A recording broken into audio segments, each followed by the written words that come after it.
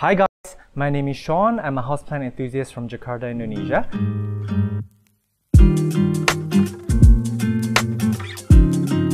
In this video that I made for Elle Indonesia, I want to talk about 5 plants with spectacular leaves. And 5 is actually a very small number, so I have to be very selective, but keep in mind that there are lots of really fascinating plants out there for you to discover.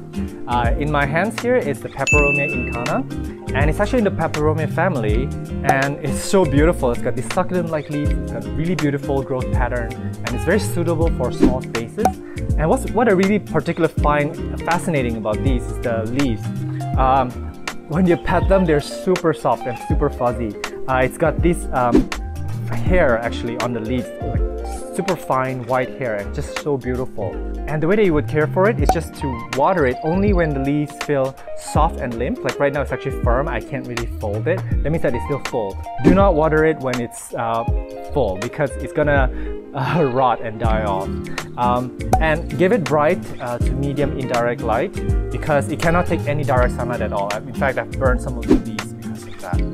Yeah, and I can't stop staring at it, and I can't stop petting it because it's just so unique. It feels so good to have them around. And here we have an Aglaonema Lotus Delight. This is a hybrid made by Sir Greg Hambali. So he's made some really interesting and beautiful Aglaonema species. And this one is particularly beautiful because of the pink rims, the beautiful shades of green. The veining is just perfect. And then they come up with a new leaf where it unfurls in the middle. It's just so stunning. With all Aglaonemas, you do want to give them bright indirect light to give them that coloration, to encourage them to push out more color. And also, they do want to dry out between watering, so make sure that you're not having them sit in soggy, wet soil for too long. They can't stand it. So I give mine a very airy soil mix and I water it very frequently. So it actually dries out super fast. Next, we have the Hoya macrophylla variegata. This is so beautiful. It's got like this reptile-like leathery, thick leaves. I almost want to turn it into a wallet. It's so nice. It's got beautiful yellow variegation along the edges, and when you give it bright light, even I would go as far as say give it some direct sunlight in the morning, or if it's dappled, because they will give you these really beautiful pink baby leaves with a pink rim outside. So it's going to be green with a yellow variegation with a pink rim around it. It's just so beautiful. And this is a very fast grower here in our climate in Indonesia. And also I give it a very chunky mix, as I do with all my Hoyas, because they don't want to be wet. So one way that you can also test for the moisture, as with most plants, is also to just squeeze the leaves. If it feels limp and soft, it means that it's actually quite thirsty. So go ahead and give it a drink. And Hoyas are actually very easy to propagate.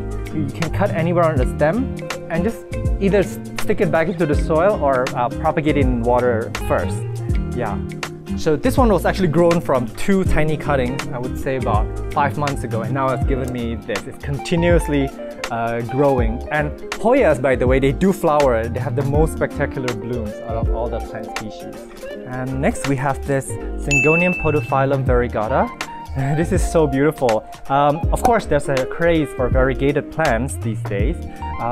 So there's your monsteras, there's your alocasias, a lot of your pothos also have variegations, but I find that this is beautiful because of its triangular shape, and the variegations are so splashy. It's just so stunning. You have, you know, chunks of white, and you have splashes of white and this light green. It just merges together really beautifully, and each leaf is very different from another, so you're always surprised when a new leaf unfurls. And this is very easy to care for, very forgiving. You don't want to keep it on the dry side. Don't keep watering it, otherwise it will turn yellow and fall off. And you want to give it bright indirect light to get the variegation to be more pronounced. In terms of the care, you do want to let this dry out between waterings. Do not overwater your plants, or she will give you yellowing leaves that fall off. But if you let it dry out for too long, some of the variegated parts like this here, it will give you a crispy edges. So just be mindful of that. But other than that, they grow like wheat. They grow so fast that you can't really control it anymore. And they're readily propagated right here because they actually already put out aerial roots readily. And the last plant is actually the Philodendron brandtianum. It is so stunning. There are these silver specks on the leaf. It's actually very similar to Scindapsus, so if you can't get your hands on one of these, a Scindapsus will not go far from this because the leaves are just so spectacular. With the brandtianum, they do want to climb up, so give them a pole to climb up on. And they can get bigger leaves if you let it climb up. So this one's actually still a baby. The way that you would care for it is the same with other philodendrons. You want to give them a very, very airy soil mix. You want them to dry out between waterings, and you want to give them bright, indirect light. Alright, I guess so that's 5 plants with the most spectacular leaves. I've got so many more to show you, but I'm out of time, so thank you so much for watching. Meanwhile, do take care and stay safe. Bye!